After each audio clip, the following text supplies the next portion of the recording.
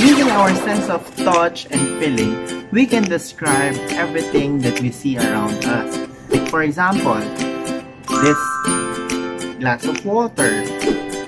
You can hold a glass in your hand, but can you hold the water?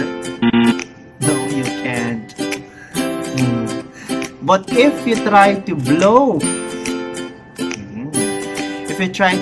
air in your hand, do you feel something in your hand? But can you see it or hold it? Now the glass, the water, and the air feel different. This is because they exist in 3 different forms. Now, would you like to know these 3 different forms? Well then, now come and join me in another fun and learning activity with me, Teacher Danny.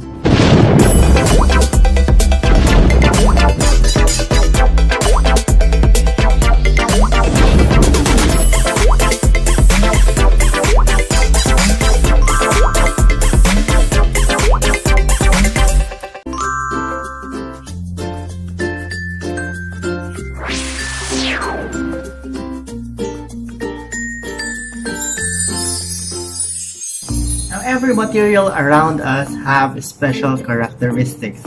Some have different colors, some have recognizable shapes, but some do not have shapes. Some have smooth or rough texture, but some cannot be seen, but we can feel them. Now they occupy space, and we can measure their mass and weight, and their volume are observable and can be measured. Now, most of the things that we see and touch, like this ice cream, are what we call matter. But what is matter? Now, to help us with our lesson today, we invited a very beautiful and talented science teacher who is also a friend of mine. Now, her phone is ringing already. Hello, Teacher Vanjie, and welcome to our fun and learning vlog with energy! Hello, kids! Hello, everyone! And hello, Teacher Danny! How are you today? I am good, teacher. And how about you, kids? Excellent! Teacher Dan, I'm very glad to be part of this fun and learning vlog. And I hope I could share my knowledge to young children who are watching. Hello, kids! I know how busy you are this past few days, but you still accepted our invitation. Thank you very much, teacher. Now, what did you prepare today? Yes, Teacher Danny, I'm busy making my modules for my learners, and I prepared ice cream. Oh, I also have ice cream here. But they are already melted, Sir Dan. Don't be sad, teacher. I'll send one after this lesson. So, wait, kids, I have a question for you. Do you still remember the reason why things freeze or melt? Well, that's a good question, teacher. Because I was telling these kids a while ago about the different characteristics of materials. And I know how knowledgeable you are of this topic. That's why I'll just eat here and listen to you. Take it away, teacher! Things around you have different shapes, sizes, colors, and smells. And they're all alike in one way. They are all kinds of matter. Now, we will explore the 3 states of matter. Solid, liquid, gas. Solid, liquid, gas. 3 states of matter. Solid, liquid, gas. Yes, you are correct. The first state of matter is solid. And a solid takes up a certain amount of space, and it has recognizable shapes. Most of the things you see are solids. A solid keeps its shape. Some hard, some can break. Like a table or roll of tape, a solid keeps its shape. Now, to learn more about solids, watch this. Solids have a definite shape and occupy a definite space. The molecules of a solid substance are packed together very tightly. This means that the intermolecular space between the molecules is very less. As the space around each molecule is very less, molecules of a solid cannot move around freely. Thus, the tight arrangement of molecules in a solid substance gives a solid its definite shape. Ice, wood, stone, chair, table, wall, brick are examples of solids. Solids are hard, strong and rigid materials because the molecules are tightly packed. Because of the strong intermolecular forces, solids have definite size, shape and volume. Since the molecules in solids do not have free movement, they cannot flow. The solids cannot be compressed appreciably. Whoa, that was solid. What could be the next state of matter? Number 2. Yes, that is true. Number 2 is liquid. And liquid also takes up a certain amount of space. However, it does not keep its shape. A liquid takes the shape of the thing that holds it. A liquid shape depends on the container that it's in. Like a cup or metal tin, a liquid shape depends. Now here's additional information about liquids. Coming to liquids, we can see that they occupy a definite space, but they don't have any fixed shape. The molecules of a liquid substance are quite close to each other, but have a considerable amount of intermolecular space between them. This space is more than the space present between the molecules of a solid substance. If a block of ice is heated, the space between its molecules increases, thereby causing it to change into water. Water, oil, milk, kerosene, petrol, diesel are examples of liquids. Because of the weak intermolecular forces, liquids have no definite shape of their own. They take the shape of the containers. Liquids have a definite volume. Liquids can flow from a higher to a lower level. If liquids like water are mostly wet, how about our third state of matter? Number 3. Yes, you are right. It's a gas. In a gas, like the liquid does not keep its shape. Unlike liquid, a gas spreads out to fill different amounts of space. A gas you cannot see. It's in the air we breathe.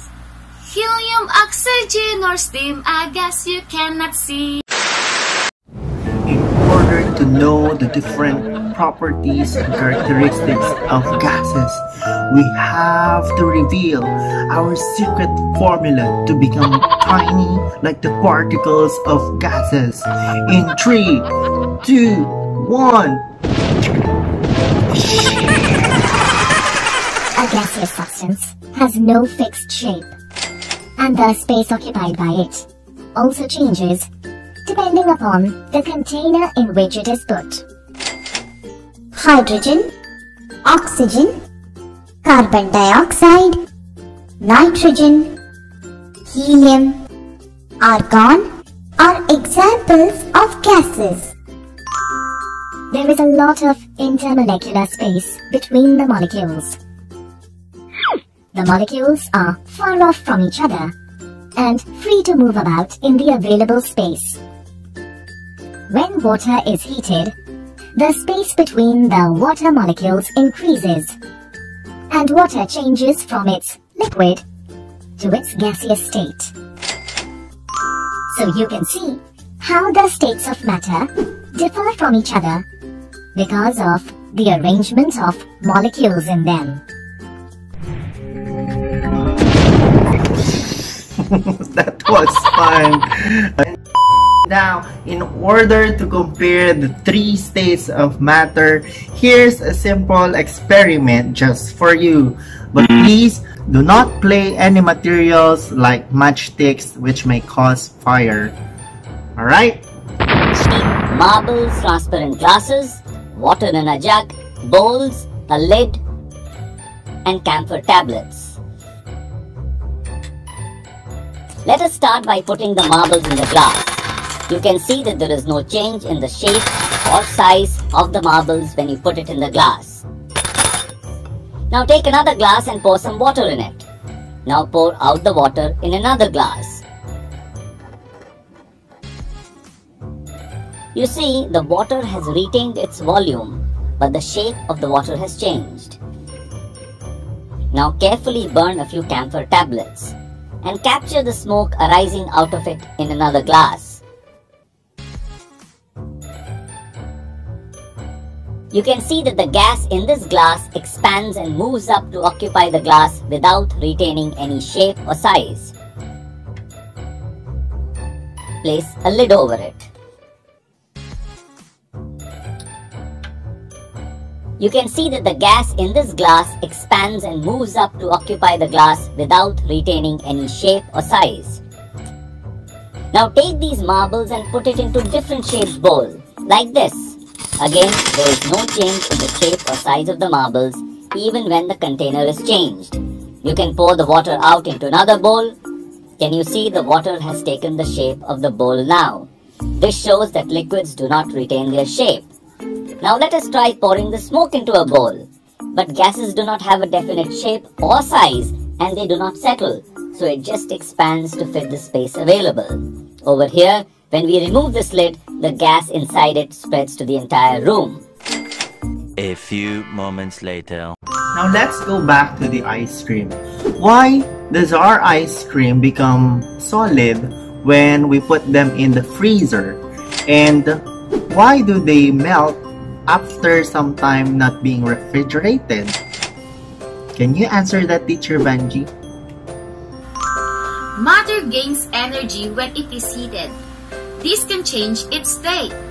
If a solid is heated enough, it will melt. This means that the solid turns into a liquid, just like the water. Ice is a water in a solid state. But what will happen when the liquid is heated? We can ask Teacher Danny about that. When liquids are heated, kids, matter in liquid state will turn into gases. Just like, for example, when we try to boil water. After some time, when the water reaches its boiling point, the water starts to evaporate. Now, steam will come out after evaporation. It means that the liquid state turns into a gas. What about when matter loses energy? Matter can also lose energy. If matter loses enough heat, it may change its state.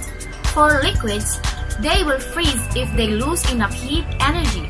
This means that the liquid changes into a solid.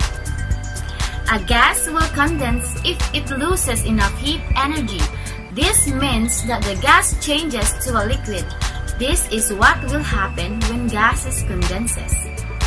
If a solid directly turns into gas, that is sublimation now. Did you know that I also prepared a clip just for the kids? Watch this! On Earth, materials exist in one of three main states of matter: solid, liquid, or gas. Materials can change between these states. When a state change occurs, a substance's property will also change. Maybe not too surprising. However, if the state change is reversed, the substance will recover the properties it had to begin with. Neat. Matter can transition between the three states when heated or cooled. But why is heat key in all of this? When a material is heated, it absorbs heat energy. This additional energy can cause attractive forces between molecules to break. This leads to rearrangement of the particles because the attractive forces no longer hold them together as tightly. The same happens when a liquid is heated. The attractive forces between the molecules break, leading them to become more widely dispersed and a gas to form. These 4 words describe changes in state. Do you know which word refers to which change? Pause the video, fill in the gaps, and click play when you're ready. Did you get them right? Do you know the difference between evaporation and boiling? Both are when a substance transforms from a liquid to a gas. Think of a boiling pan of water. All of the water bubbles. This is because all of the particles have enough energy to become gaseous. But water standing in a pan that is not being heated by anything other than the environment can also turn into a gas. This is evaporation.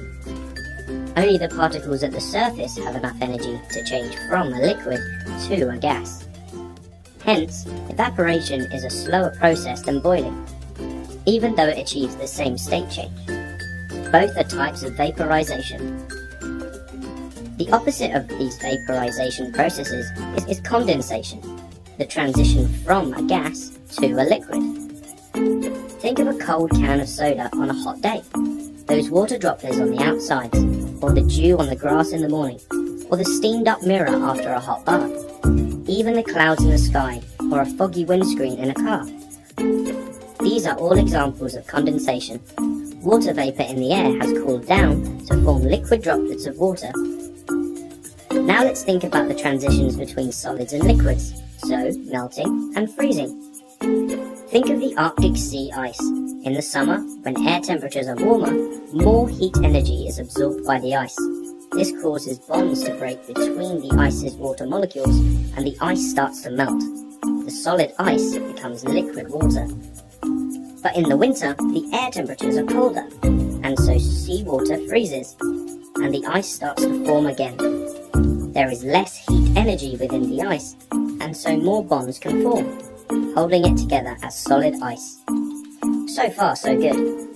But did you know that sometimes when solids are heated, they can turn straight into gases? This is called sublimation.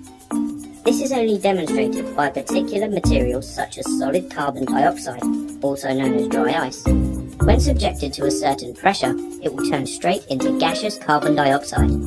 Liquid carbon dioxide does exist, but it only occurs under very high pressures. Similarly, gases can turn straight into solids when cooled. This is called deposition. Let's check out how much you remember about the changes of state. Pause the video and fill in the blanks. Did you remember them all? So kids, let us not forget that all the things around us are matter. And the 3 states are solid, liquid, gas, solid, liquid, gas. The 3 states of matter are solid, liquid, gas. Thank you so much, Teacher Danny, for this opportunity, and I hope I shared information to young children. Bye! Now matter is really fun and exciting to learn. That must be hurting to the ears. Thank you very much, Teacher Vanjie, for this fun and learning activity. Thank you for spending time with us. Now here's a question that I will leave before saying goodbye. Why is it important to know about the different states of matter? Comment your answers below. Now thank you very much, kids, for another fun-filled learning activity with me, Teacher Danny and Teacher Vanjie. Thank you also to Teacher Clarissa for making this very beautiful text font for our learning vlog. And now, it's time for us to say goodbye! Goodbye!